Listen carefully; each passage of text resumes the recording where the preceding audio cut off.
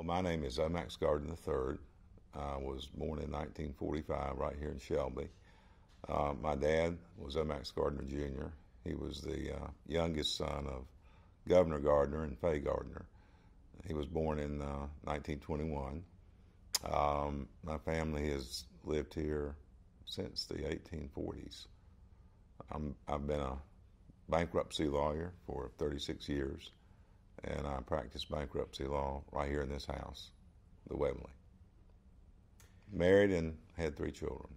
Right out. Tell us a little bit about Webley, about this house. Webley was built in 1852.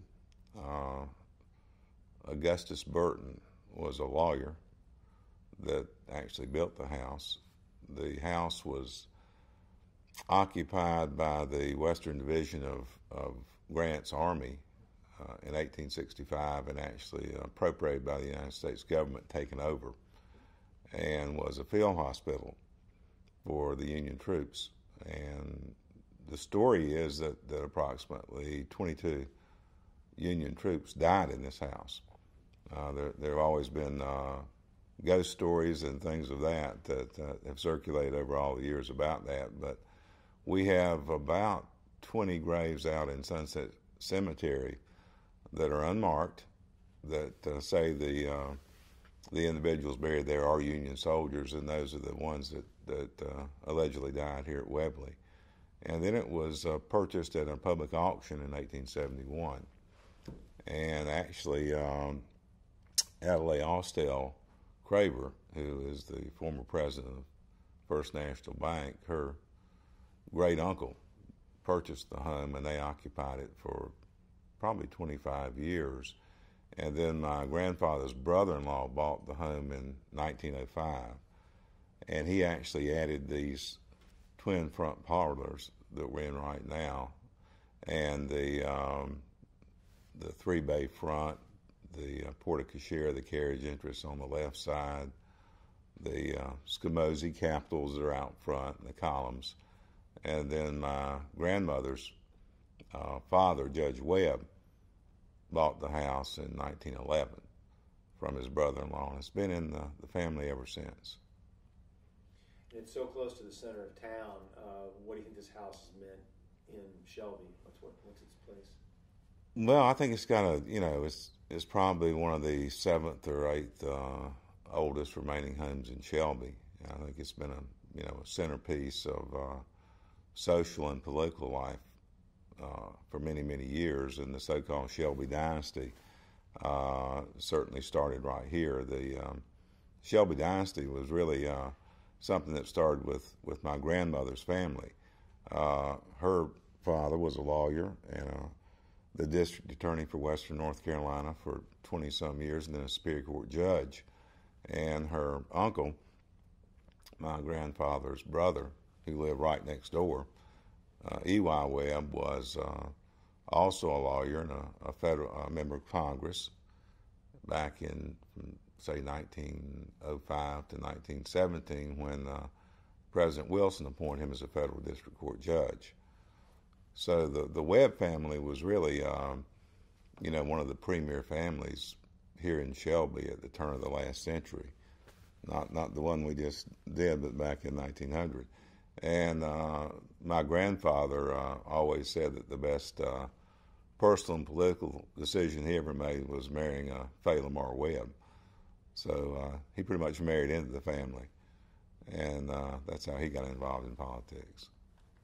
By way of getting into explaining the Shelby Dynasty, why would that have been such an advantageous marriage? Well, the Webb family was the most prominent political family, in this part of the state at the time. My grandfather, they got married in 1907. So at that point, E.Y. Webb was a member of Congress, and I think we had 5 Congress representatives, members of the Congress at that time. We have 17 or 18 right now. So other than 2 U.S. senators, being a member of Congress was a very special position. And his father-in-law was a Superior Court judge. And back then, a Superior Court judge had jurisdiction over like 25 counties. So there were just about 10 or 11 Superior Court judges in the whole state. Today we probably have 130 or 40 Superior Court judges. So that was a well-established political family. My grandfather had graduated from NC State. He took an engineering degree, intended to go into the textile business. He played football. He got a football scholarship, and that's how he got to NC State. He was from a very poor family, not a wealthy family at all. Once he finished at NC State, he taught there for 2 years in the chemistry department, and then he got a scholarship to play football at UNC. And this was before the NCAA enacted the rules on how long you could play college sports. So he went to law school at UNC, and he's the only person and I think this is probably the best example of his political genius, that he's the only person that's ever been captain of the football team at NC State and captain of the football team at UNC. His only condition on playing at UNC was he would not play in the UNC Carolina state football game, which he didn't the one time they played. I take it Gardner Webb must come out of these two families. Right. This house is named Webley, and that was named by my grandmother in honor of her father. When he died in 1932, she inherited the house along with her sister, who lived here, Madge Webb, who never married. So Madge and my grandmother owned this home from 1932 to her death. And Gardner Webb is named in honor of my grandfather and grandmother. That's the Gardner, the Webb, that's where that comes from. And that was based on some interest he took in the school in the 1940s, and made some financial contributions to the school, and so they changed the name in his honor. I think it was Boylan Springs Junior College before that. Well, I'd love to hear more about Omax Gardner, the governor, and what motivated him. I got to glance at some of the newspaper columns in the back there, and it sounded like a progressive person in a conservative state somehow. Well, there's a new biography out on the governor that cast him as the liberal governor in a progressive state, and I really think that describes him more than anything else. A lot of people forget that he was lieutenant governor from 1916 to 1920.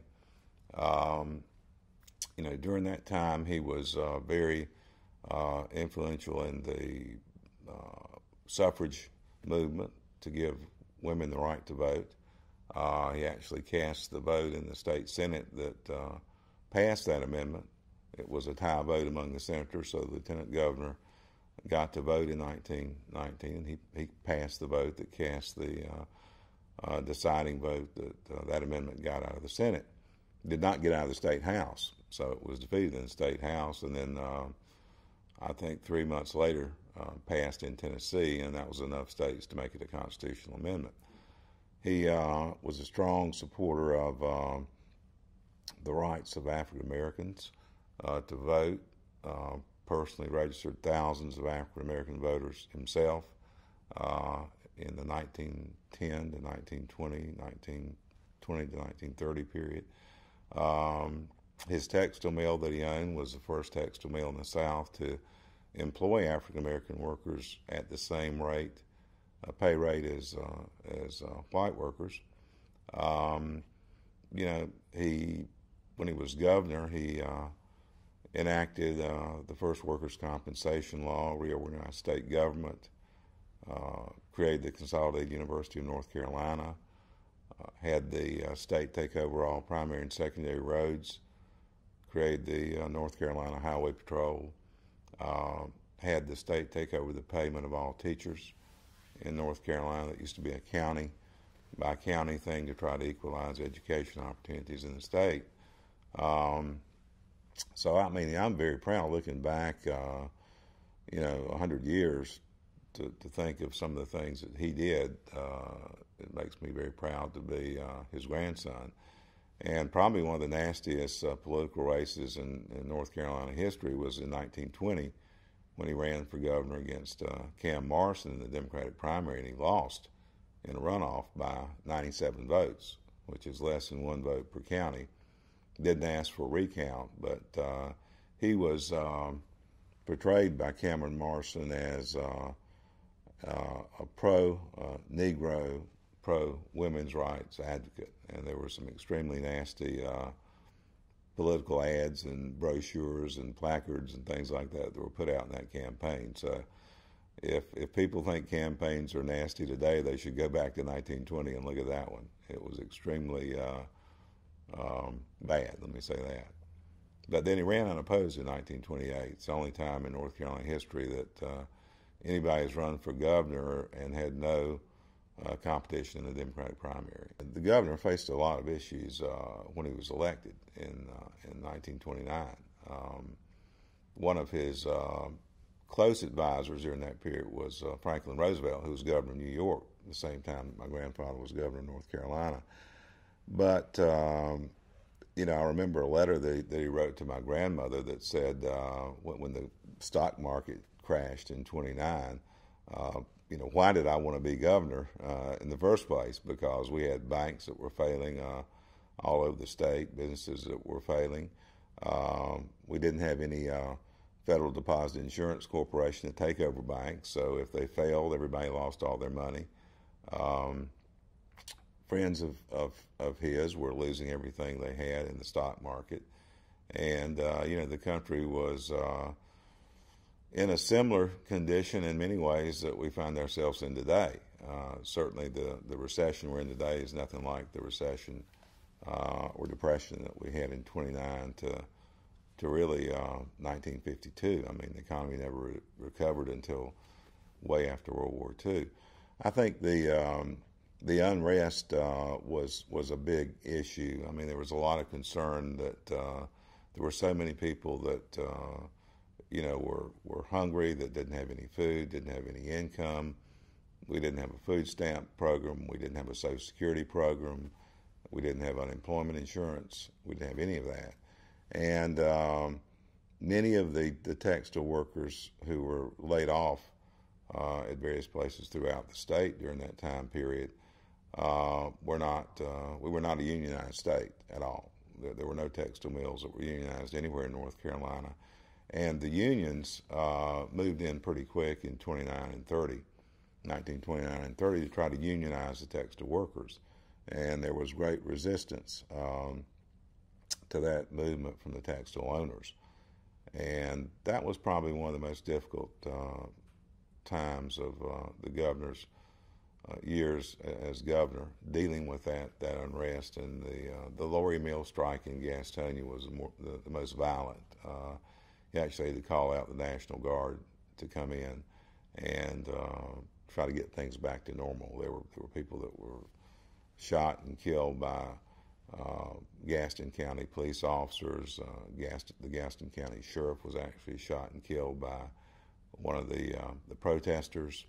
So the governor made a special effort, though, here in Cleveland County that had more textile mills than any other county in the state at that time, to make sure that, he personally came to the Cleveland Cloth Mill, the Dover Textile Mill, all the textile mills in this area, and personally met with the workers to try to make sure that kind of issue didn't happen here.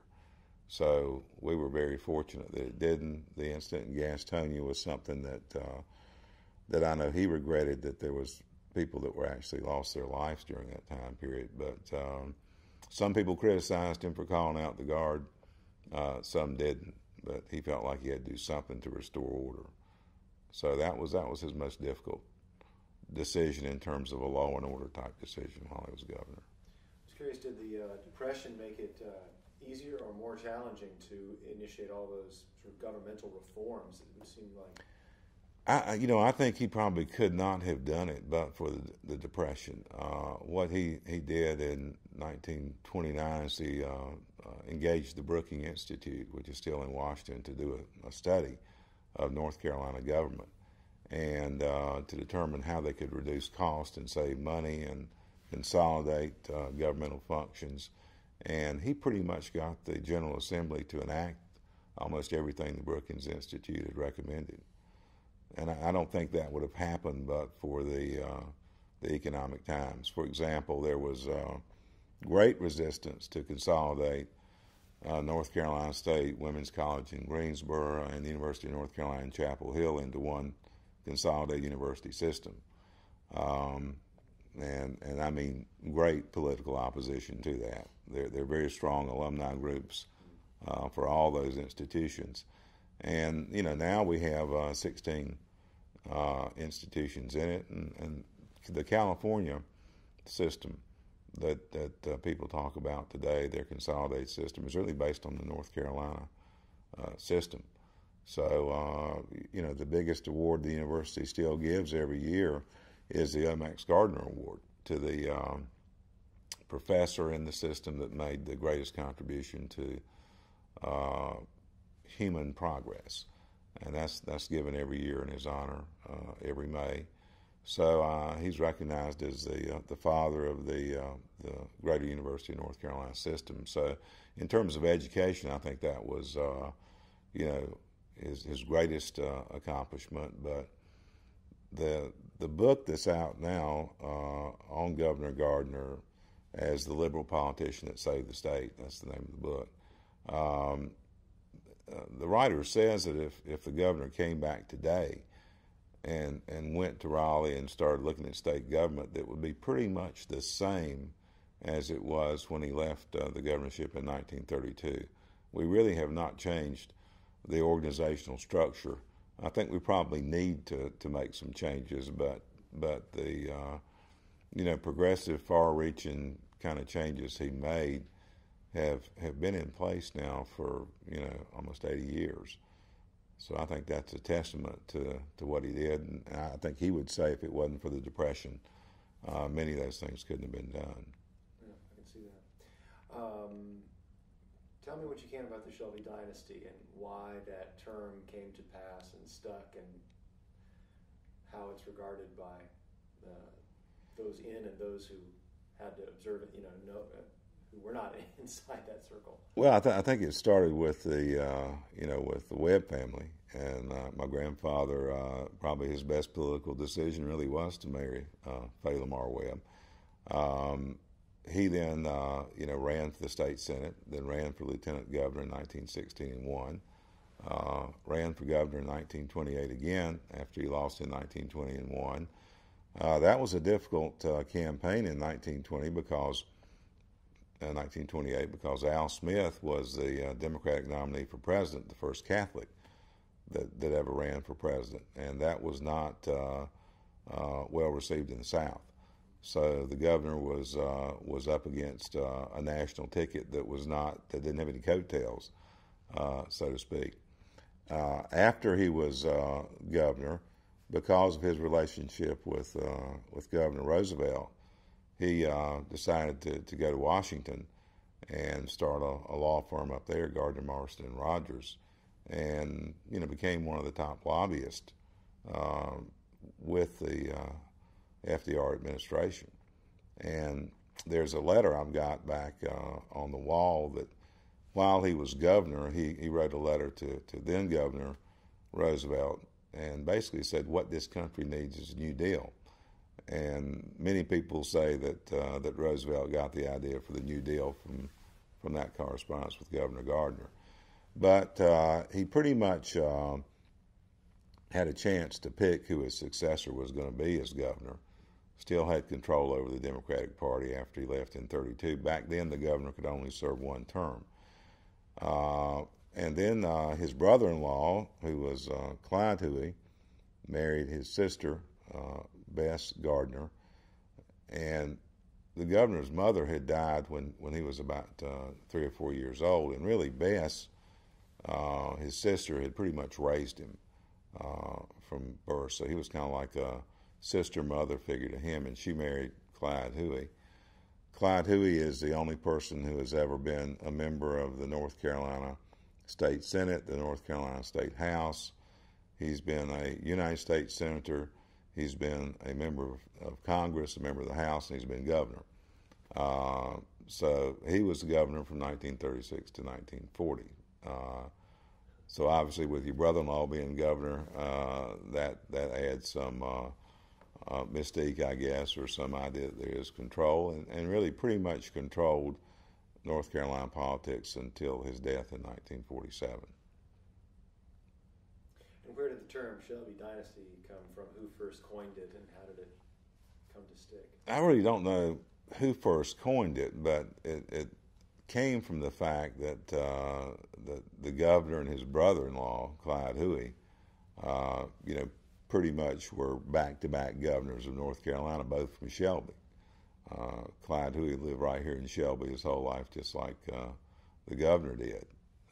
And Shelby is not the biggest municipality in the state of North Carolina. I mean, we're probably not even in the top 50 in terms of population. And back in the 30s and 40s, I'm sure we weren't anywhere close to being in the top 50. So to have a small town in the western part of the state, to have two governors in a period of 12 years, meant that somebody in Shelby had a lot of influence in the Democratic Party. And I think that's pretty much how it got started. But the Webb family was very influential. E.Y. Webb was a U.S. congressman. When Clyde Huey left the governorship, he ran for the United States Senate and won, so he was one of our United States senators. So you had, my grandmother's uncle as a U.S. congressman. You had her husband as a governor and a former lieutenant governor, and you had her brother-in-law as a governor and United States senator. So I think that's how it got started. Now, who started it, I don't know, and how it got started, I don't know. But there was some substance behind the term Shelby Dynasty, no question about that. Well, when I was in grammar school and junior high school here in Shelby, I would come up to this house as much as I could, mainly because my grandmother was, quite frankly, addicted to Coca-Colas. And she would drink 3 or 4 of these little 8-ounce bottles of Coca-Colas a day. And if I got to come up here and talk to her after school, if I brought her a Coca-Cola up to her room, I would get one. So that was the incentive for me to come up here and talk to her, but mainly to listen to her tell stories about my grandfather and politics and President Roosevelt and President Truman and Bess Truman were very close friends of theirs. The number one contact that my grandfather had in Washington was Stuart Symington, who was a senator from Georgia, and just to listen to stories about those people was the things I liked to listen to. And she would tell me stories about how they would. O.M. Mull was another sort of member. He was the Speaker of the House in the North Carolina legislature, another member of the Shelby Dynasty, and actually a relative of my own mother, who was Sarah Mull Gardner. She was related to O.M. Mull. So my dad was sort of trying to, I think, follow my grandfather's footsteps in marrying somebody that was involved in politics or whose family was.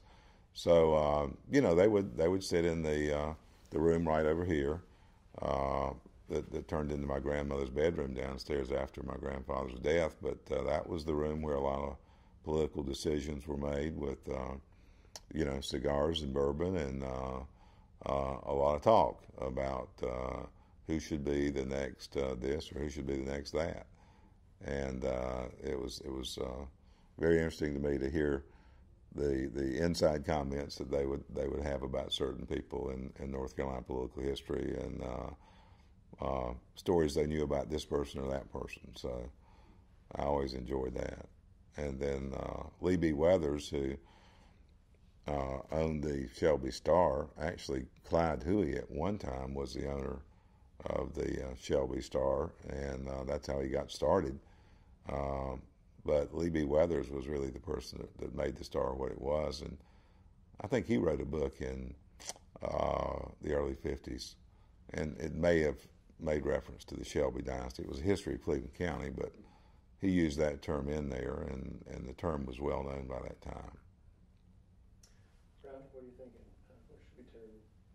Well, I'm very interested, and I think we all are now, you know, in his lasting legacy and his years in Washington that a lot of us don't know a lot about. You know, I always heard that he was like the first lobbyist and the power that they had from the Sweet and the Mayflower. Right. And so, and then the graciousness of your grandmother, and you know, she was so bright, so well educated, and such a bon vivant. I mean, there just, if there could be some essence of her as well as his partner and some of their Washington stories. Right, right. I think very much of interest.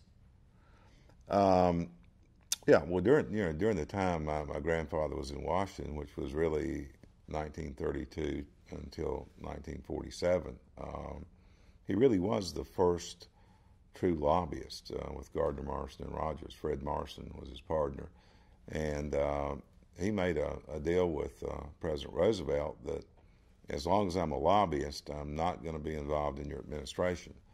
And he was asked many times to be involved in that administration. During those years, they had a suite in the Mayflower. It was on the 7th floor. The number was 777. And 7 was the governor's favorite lucky number. And that was the reason he picked that suite. Just as a sidebar story, that's the same suite that Governor Elliott Spitzer was called in with a woman that he shouldn't have been with that cost him the governorship in New York several years ago, which I found kind of ironic. I don't think anything went on like that while the governor lived there. You know, my grandfather's biggest ally, and he admitted this time and time again, was my grandmother. She was a person who was, you know, as much at ease with talking to a group of mill workers here in Shelby as she was talking to the Pope or the Queen of England. It just didn't make any difference, or President of the United States. She had a special quality that not many people have to do that, and she was also an expert at remembering people's names and faces. And my grandfather relied on her at almost every event he went to make sure that she would identify the right people for him. And that's a talent. The only person I've ever known that was better than my grandmother is President Clinton, who I got to meet first time in 1987 at an event in Washington. The Democratic National Committee had an event there, and I was general counsel for the Democratic Party of North Carolina. And President Clinton had memorized everybody's name and their spouse's name and their children's name in advance. I understood he did this at most events he went to, and memorized their pictures. So, you know, when he comes up to you as governor of Arkansas, then but says, "Max, how you doing?" It kind of takes you back, and then he says, "How's your wife Victoria doing? And how about you got 3 children? Is that right? Max, Webb, and Sarah." That kind of stuff is stuff you don't forget. So that was the kind of thing my grandfather relied on my grandmother to do. During the Truman administration, he stopped being a lobbyist and agreed to be involved in the Truman administration, and he was Undersecretary of the United States Treasury under President Truman, and chairman of the Board of War Mobilization before that. His favorite thing to do at parties was to give every guest a newly minted U.S. dollar. So while he was Undersecretary of the Treasury, that was his sort of calling card. He would go to an event and give everybody a brand new dollar that just came out of the federal printing office for the Treasury. His last official position with the Truman administration was ambassador to Great Britain. He was appointed by President Truman and confirmed by the Senate in January of 1947, and went to many, many parties, and actually died at the St. Regis Hotel in New York City the night before they were to sail to England. So although he was officially appointed, confirmed by the Senate, sworn in, he never had a chance to actually get to Great Britain. Okay, what about their railroad car? Did they have a railroad car? Well, yeah, some stuff recently about like how they go to the Derby in their private car. my grandfather was a lobbyist for Southern Railway Company, and Southern Railway actually gave them a personal car to travel back and forth to Shelby, because they would come back on a regular basis here to the Webley, and if they went to the Kentucky Derby or wherever, they would obviously take that special car that was assigned to him. He did not own the car or buy the car, but that was an incident of him being a lobbyist for Southern Railway Company to do that. I think one of the funniest stories about that car is when the governor died in 1947. They came back down in that car and brought the body back here for the funeral that was here in Shelby, and then the car went back to Washington Southern, took it back to D.C. There was some concern that President Truman was not going to be able to come to the funeral, and in fact he had sent regrets to my grandmother that he was not going to be able to come to the funeral. Sometime the night before the funeral, Truman decided that he in fact would come.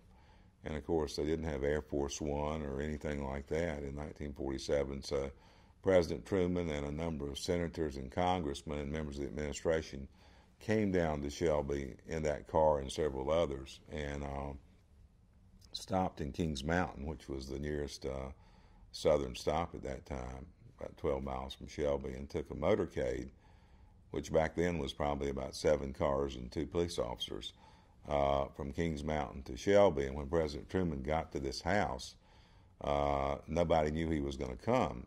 Nobody knew he was supposed to come. Nobody thought he was going to come. And he came in the back door of the Webley, and nobody was there.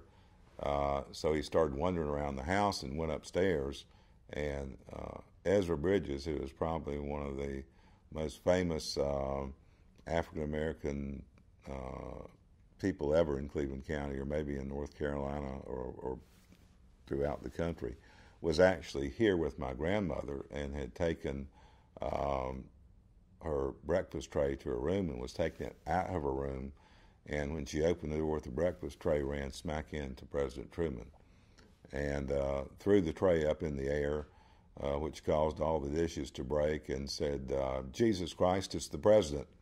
And said that very loud. My grandmother came out of the room, still in her nightgown. Hair was not fixed or anything like that, and was face to face with President Truman, and said that was the most embarrassing moment of her life. She was someone who would not go to the grocery store unless everything was just perfect. Yeah, we've actually had 2 presidents.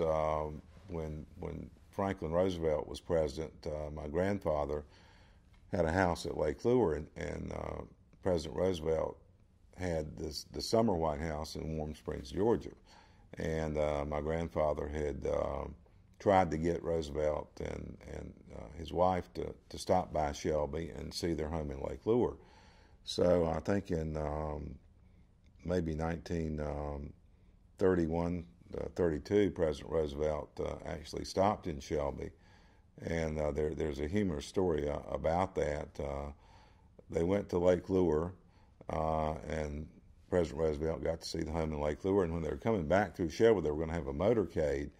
And they thought that the motorcade was going to come through on Warren Street, but the motorcade actually came through on Marion Street. So everybody was lined up on Warren Street. And as the motorcade came through town, it looked like there was nobody there to greet the president, and finally somebody realized he was on the other street. So thousands and thousands of people were running across the court square to get on Marion Street to see the motorcade, and people were falling down and running into each other and everything like that. And the real reason the motorcade got on the wrong street is as they were coming into Shelby, on the western part of Shelby, President Roosevelt needed to go to the bathroom. So they had to stop the motorcade for the president to go out and go to the bathroom, and which he did. And when they got back in, the highway patrol got on the wrong street. Got a little confused, and that's how that happened. But Roosevelt did come here, and then, of course, President Truman was here for the funeral in 1947. Every governor of North Carolina since 1900, including the two Republican governors, have been in this house at least once, except Governor Easley. Governor Easley is the only governor who has not been in this house since 1900. And I invited the two Republicans. I'll say that.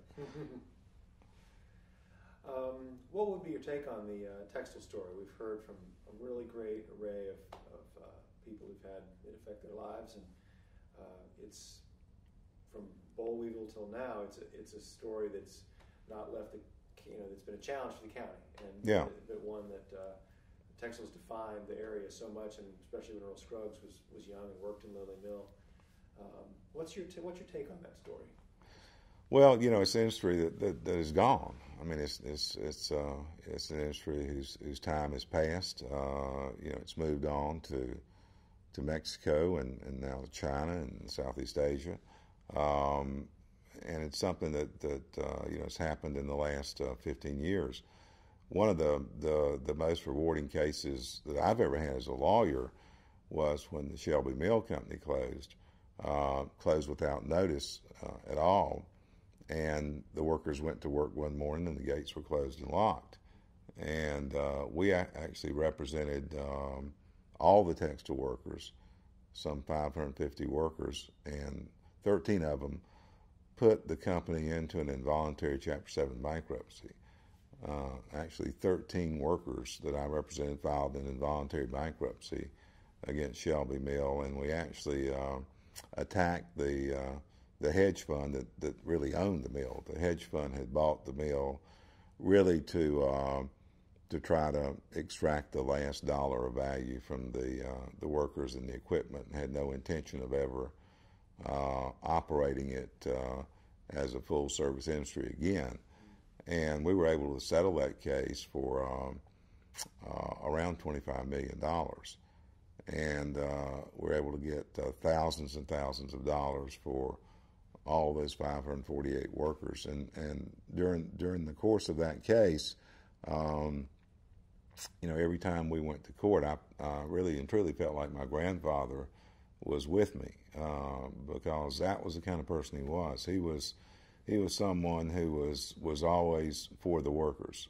For example, when he got the legislature as governor to enact the workers' compensation law, before then, if you were injured on a work-related job, you had to hire a lawyer and sue your employer, just like you have to do if you're in an auto accident. And many of the injured workers could not afford to hire a lawyer. The lawyer would get a percentage of whatever settlement they got. They had to prove the employer was at fault, and they were not at fault even at 1% for their injury. So, I think everything that he did was something to protect the workers, and his concern was always, with the employees. In fact, Cleveland Textile Mill had the highest hourly rate for any textile mill in North Carolina. And I think his decision to hire African-American workers, believe me, the governor was not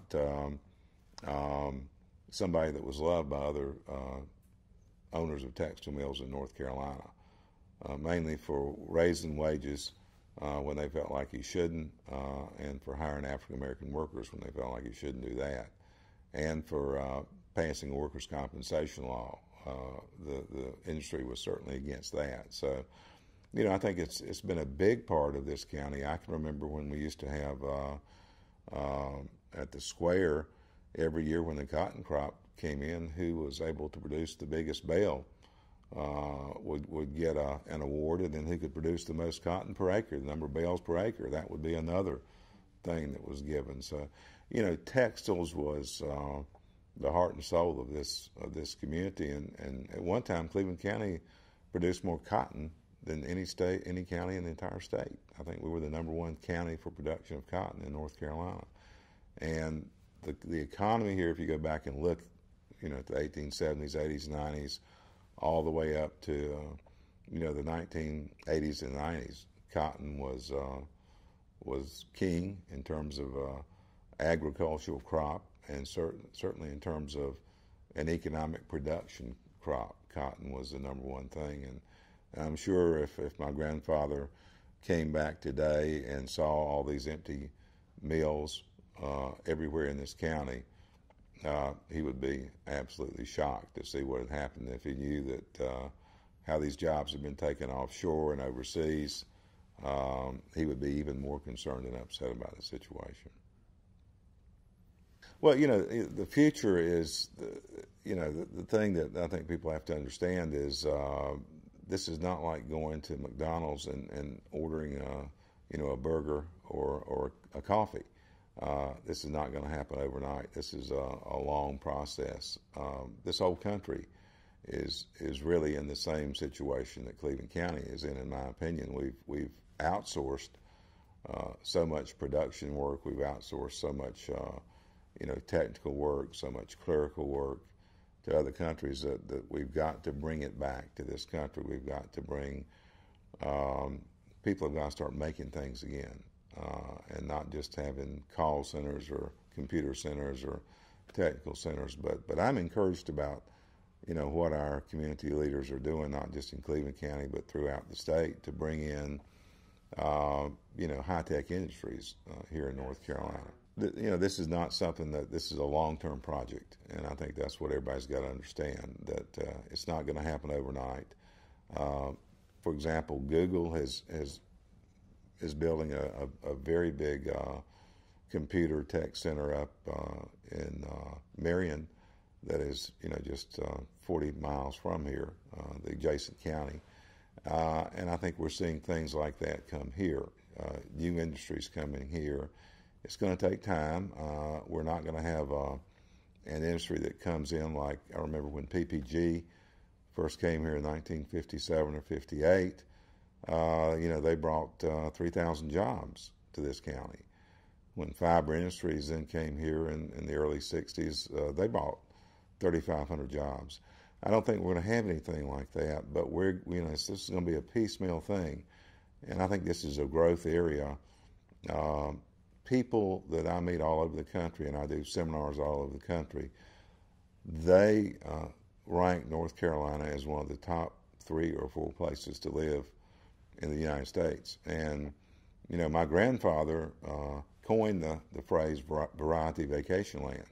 That was something he did when he was governor, because we've got, the mountains, we've got the Piedmont, we've got the foothills, we've got the coast, we've got the Outer Banks, we've got islands in the Outer Banks, and so we have a lot to offer here.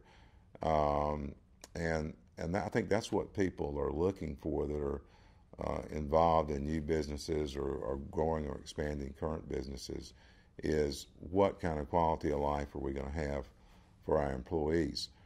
And I think that's the real advantage we have here in North Carolina, is we have a special quality of life that's still here. And then we have a history. We're one of the original 13 colonies. The history we have down east in some of our cities is just fabulous. We've got a great history here in Cleveland County. People like Earl Scruggs and Don Gibson, 2 of the greatest country artists and bluegrass artists in the history of this country, are from right here in this county. And so we're trying to take advantage not just of our political history, but our cultural history and just the general environment that we have here.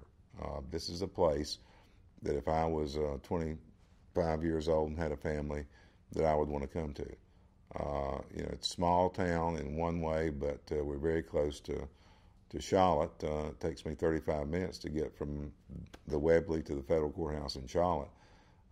even less time to get to the airport that serves the whole United States. I can take a direct flight to anywhere. So, you know, I'm very positive about where we're going. I think we've got to have patience, and it's not going to happen overnight, but I'm confident it's going to happen.